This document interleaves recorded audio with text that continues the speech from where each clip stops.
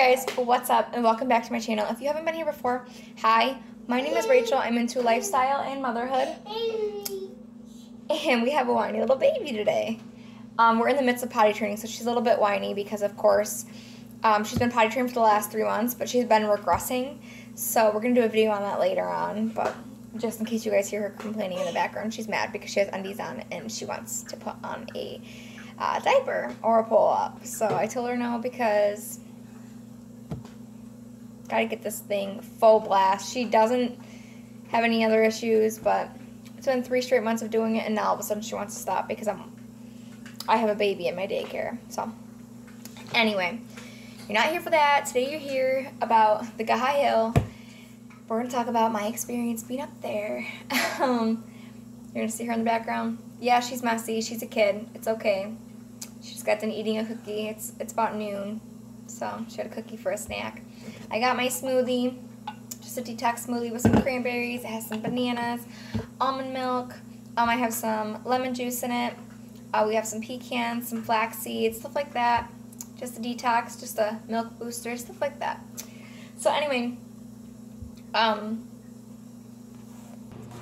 okay, so obviously I'm wearing a long sleeve flannel. I have a bee sting here. Those of you who have not seen it or who have not heard about it, go to my last 2 videos past, and I show my bee sting in there.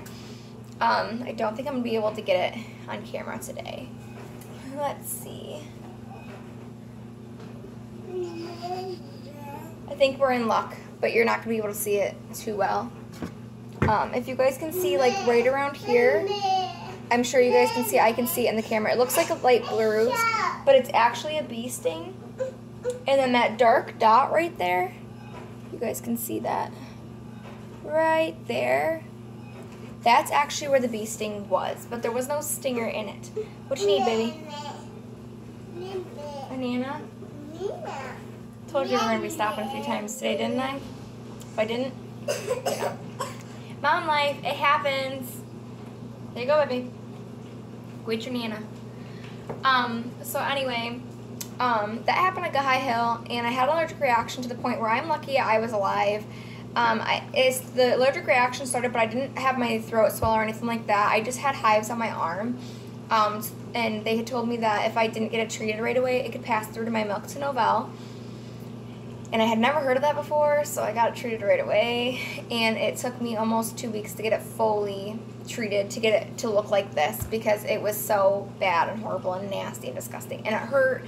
Now it's to the point where it doesn't hurt, but they were right. I do have some scarring. You guys saw that there's still pink tissue around it. It definitely left a scar around where the area was had hives, and that sucks, but you know, it's from experience. So anyway, haihill. Haihill, the Seneca Native territory. The Seneca were named as the people of the hill. That's what Seneca means. That's why they called themselves the Seneca Native Americans.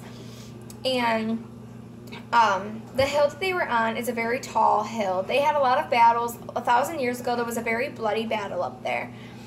And a lot of Native Americans, we call them natives now. Back in the day, they called them Indians, but I feel like that's disrespectful. They are Native Americans because they are from here. They're not just Indians, you know, that just roamed the planet. They were here, just like Christopher Columbus was somewhere in the earth. Native Americans were somewhere in the earth. So anyway, 1,000 years ago, there was a bloody battle up on haihill, and haihill is actually located at Red House, New York. It's the Allegany State Park, and I live about 10 minutes away from there, maybe 5, depending on what I'm doing. So it's not posted or anything. You're allowed to go up there. They just tell you to go up at your own free will and risk, because it is not just superstition. Things up there are real, and it's crazy. A few things to go by that they say happens up there. They say that there's orbs with witches' faces in them. They say that there's a man, like a flesh-eating man, who has like jagged, sharp teeth that look like they've been filed or chiseled down to be sharp. And I guess he eats people. He looks like a man, but he's tall and slender, and at first when I heard about this, I said Slender Man. Like, why would you explain him like that? But it's not Slender Man. I don't believe Slender Man is real. I mean, I did before, but now as an adult, I don't know if I believe it or not. But They claim to have seen him. Now that it's closer to present day, I have spoken to a few elder Native Americans who had said they've seen that man, and they had a conversation with him. So it must be he's not eating people anymore. I'm not exactly sure how that works, if that really is a thing or what. But we've heard about that. There's also gunshots. You can hear cannons. You can hear the drums like the Native Americans would play, or like anything like that. I know back in 1980 something, I believe end of the 80s, beginning of or end of 70s, beginning of 80s, there was actually a civil war up there, one of them, and it was led by Ulysses Grant. And we found actually one of his, it looked like a missile, and I don't even know if I have a picture. I'll have to post a picture like later on, like if I find one again. I don't know. I think my husband took a picture, him and his buddy, but it was like pretty big. It was like cemented. It looked like the end of the ground. We tried to pull it out, and we thought it was gold, and we were gonna like pull it out and like take it to the Native American Museum if it really was, because that's pretty cool. Nobody ever goes up there anymore because they're so like scared and frightened. But it wasn't. It was blue, it was chipping, and it had the marker 17 on it, and we were told houses used to be up there. So it could have been like they marked the house number 17, or if it was Ulysses Grant's house, we're not exactly sure, or it could have been a house they invaded and made everybody leave. I'm not exactly sure, because Allegany State Park used to be a native, like the entire place was a native territory before it came Allegany State Park. Everybody lived up there, it seemed like, and it's really close to the Kinsu Dam, if you guys have heard of that. So anyway, we found one of those. As we were going up, we got up to the point where it was kind of getting steep, and I did not have Novelle with me. She was with Grammy and Grampy. Thank goodness for that, because after I tell you what happened, you're going to understand why. Anyway, as I'm walking up the hill, and I'm getting like partially up there, the air is going to get thin, obviously, when you get up to the top. Well, I got to the point where I was wearing my little gray Hollister hoodie that I have, and somebody, like, I felt like somebody grabbed my shoulder or like tapped me, like how somebody kind of taps you and like looks the other way, like, that's not me. That's what it felt like. Then it felt like a leaf or something fell on my shoulder, like something light, but like, I don't know how to explain it. It was like light, but it was like airy at the same time. Like there was really nothing there, but you could feel it. And I was like, okay, whatever. So I told Cole, something just touched me. I grabbed his hand. He pulled me up on the part of the hill that I was trying to get up. And we just kept walking. I didn't think anything of it. Then we started seeing a ton of mushrooms in the ground. And the old folks saying, for like, doesn't matter what kind of religion you are, I've heard it multiple times from different people, even from my family. Mushrooms grow, in the old past time, mushrooms would grow on witches, and if they were buried in the ground, or just on people in general, if there were bodies there. And there were these orange mushrooms, and Colt and his buddy picked them up, and they were smelling them to see if they were truly mushrooms or if they were like a flower that just looked like a mushroom. And they didn't taste them or nothing. That's not what they did. They were just smelling them. And they didn't really have a scent to them, but then when you peeled them open, they were wet and moist and gross, and it was like, like we had hand sanitizer, thank God. They put it on their hands, and then we kept walking up. But it kind of scared me. It kept catching my eye.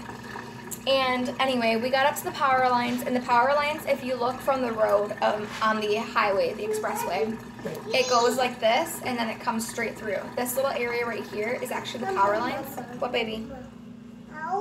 Yep, take it.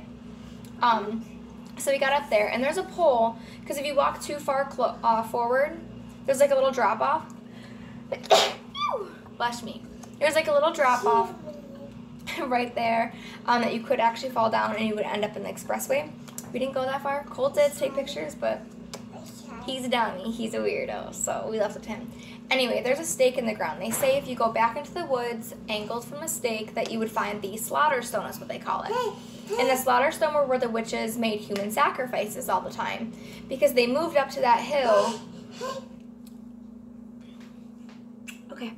They moved up to that hill years ago because that was the only place they thought that the natives and anybody else would not come up.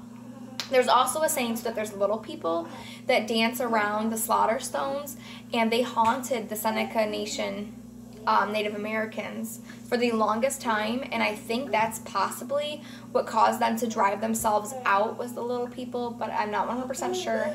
I have just read that it actually caused them to be frightened, and they would terrorize them and everything, especially at nighttime, witching hours 4 a.m. And there's also one other story. I was so scared of this. On Red House, if you're going over ASP, which is Allegany State Park 1, there is a Native American man who will ride from Quaker to the Red House side with you. He'll sit in your front seat. He won't say nothing. He'll just ride. And if you look it up online, because it's also called the haihill, the Witches Trail, there was actually somebody who reported it, and their dog was in the back and kept staring at the front seat, barking, and then the driver turned and looked, and there was a Native American man. He didn't blink, he didn't look at you, he didn't nothing. Once you get to Red House, right on that line, he disappears. It was like he just needed a ride. And there's also a story about a lumberjack.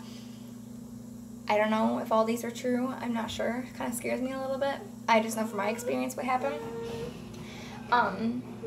And what time to tell you guys. It's almost Halloween anyway. So when we got up there, we went straight in, and it was starting to get dark after we were up there. There were mosquitoes everywhere. We took a few breaks on the way up, but not too many. And then we started hearing things like sticks were cracking behind us, but once we got halfway up to the top of the hill, we started hearing drums or cannons. We're not sure which ones they were. We definitely did hear it. We thought maybe it could have been dry thunder, from being so hot, because it was so hot it wasn't even funny out there. I was dying, and I had a long sleeve shirt on, I had my muck boots on, and my jeans on. It was horrible, but I did not want to get bit. I also didn't want to get cold if something like that happened. I'd rather have layers on that I could take off rather than not have anything to put back on at all. And we were walking through big brush and weeds, so we didn't want to have snakes be down there and wearing sandals or something and step on one and get bit or something like that. So anyway, so it started getting dark. We started hearing the footsteps. We started hearing like sticks breaking. We got to this point where it was so dark. It wasn't like dark where we couldn't see it, but it was dark compared to being in the woods. Like the outside, we could see that it was still light, but when we were in the woods, it's obviously darker. And we got to the point where there was this dark part of the woods. Well, anyway, we must have stepped on a beehive or something. Bees came out of nowhere. They started attacking us. I only got bit in one spot. Me, Cole, and his friend Ronnie got bit on the right arm in this general area. I believe Ronnie got bit like down here by his elbow. We still got bit on the same arm. Colt's broke open after a couple days. Mine didn't go away. Mine looked horrible. Horrid. I was so scared. I was panicking. I was breathing heavy. I was like, oh my goodness, like I'm going to die. I don't have an EpiPen with me, nothing like that. I'm allergic. At least I was when I was a child. I didn't know this was only my second time being bit. And Colt said, calm down. The air is thin up here. You're going to make yourself like pass out from having a heart attack, something like that, like not breathing, whatever. So I calmed down. Finally, we couldn't find the slaughter stones, so the guys decided, let's turn around. Thankfully, because I was scared, and I was like, I just want to go home. So we're walking down the hill, and I remember Colt had his arm underneath me and had his hand over here, and I had my arm over top of him. So when we were walking down the hill, it was like I was dragging him because I was shorter, so I was like slipping and falling. And a branch came out of like nowhere, like literally nowhere at our feet. It missed me, which is the funny thing, because it was so long, you'd think it would have hit me and Ronnie also. Ronnie was towards this way more, and Colt was over on my side, obviously, on this side.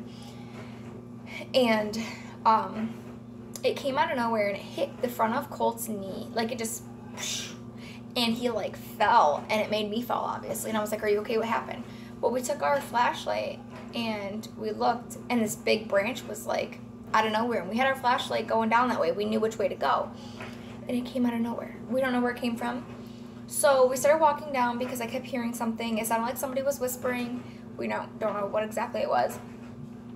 As we're getting to almost the bottom of the hill, but it's still pretty dark in here, there's areas everywhere, and we're in a dark part of the forest trying to leave, and you could feel it started to get cold in that area, like it was freezing cold, like AC. I was like, holy, now I'm freezing. I was literally like, my lips were trembling. I was freezing so bad. And I remember hearing like a whisper, like I don't even know what it was. It sounded to me like it was get out, but I don't think it said get out now that I'm out of there. I think that it was just like the wind. And that instant, like I'm stuttering thinking about it because I can't even process what it was. I wish I recorded it, but I was so scared I just had to get out of there because something's not right. I don't know if it's because there was a civil war up there and there's just a lot of people who just want their lives back because they were killed during that time. That could be it too. I'm not sure, but it felt like you could feel the wind on your back, and you could hear it. It was so loud. There was not even like an inch or two behind us. There was like a horse racing past us. That's what it felt like. That's what it sounded like. And we were so scared, I didn't even know. Like, we hurried up, we turned around, flashlights. If that was an animal, there's no way it came that close to us, did not attack us, and there's no way it got by that quick. No way. And even there was brush behind us, and it wasn't even trampled down at all. Yeah. I was scared. I pissed myself a little bit. Sorry. TMI. But at that point, I knew something was wrong. We had to hurry up and get out. We got out. We got down to a point where we saw somebody's backyard, but we didn't want to go through the backyard because we didn't want them to come out like with guns or anything, thinking that we were trespassing, thinking that we were going to go, you know, because where I live, it's all country, and people do that.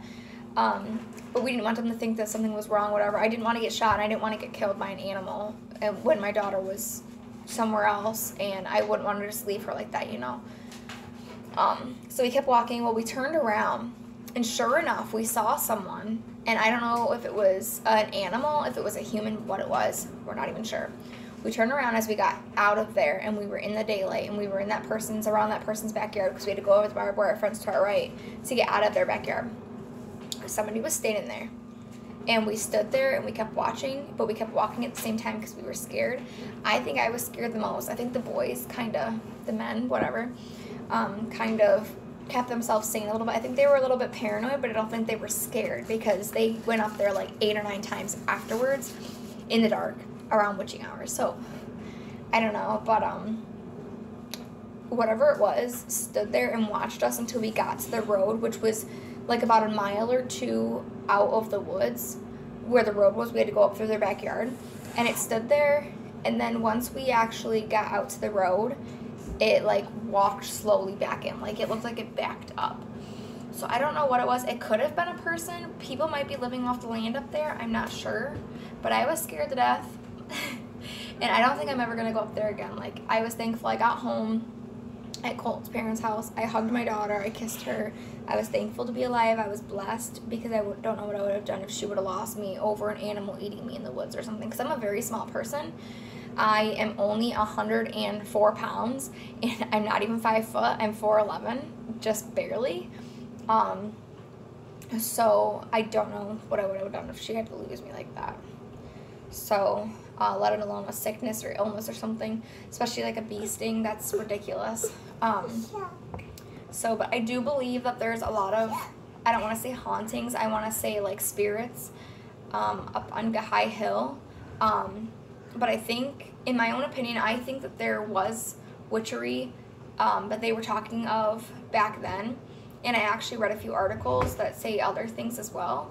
And I really do believe that that's true. The guys did find the slaughter stones, though. The biggest slaughter stone had been removed, I'm assuming by the Allegany State Park themselves when they went up there to reinvestigate and everything and do whatever else they could. But I'm actually not 100% sure. I do know also that a lot of people go up there, like, a lot. And some people say that some don't return, and then some do. So, no, baby. So I don't honestly know how to go about it. I just know that I was scared, and I don't think it's a place to be if you're not with a buddy and you're hiking. A lot of people do disappear up there for real, though. Or they get stuck, or something happens where they fall off the side of the power line, stuff like that, and it's scary. But I'll definitely leave a link down below for Google so you guys can check out. No, about honey, no, she's getting the garbage bags out. So you guys can check out the articles for this. And again, it's at Allegany State Park, so if you guys are interested in that, make sure you check my down bar description below. And also, if you guys like this video, make sure you give it a big thumbs up. Subscribe if you haven't already. I have more fall videos coming out. I just thought, excuse me, being the end of summer, that this would be a really good video. And from my own experience, since I told you about my bee sting, some of my viewers like to know more about me and know things that had happened. And when I mentioned that, I got a lot of messages, like to my email, to Facebook, the people that know me, that wanted me just to upload this. So that's why I'm doing this today. I know it's a pretty long video, but I hope you guys stayed until the end. If you guys made it this far, make sure you comment down below and tell me what your favorite part of the story was. 100%, I'm not lying. This is everything that did happen to me. I'm not sure about everything else because I didn't see any orbs or anything, but it was only, I want to say 8, 9 o'clock p.m. when we got out, and it was about 5 or 6 when we got in. So we weren't up there too long, but it did get pretty dark. At that point, we ended up getting back to Cole's parents' house at about 10 or 11. So, but anyway, until my next video, God bless you guys, and thank you for joining and tuning in. Bye.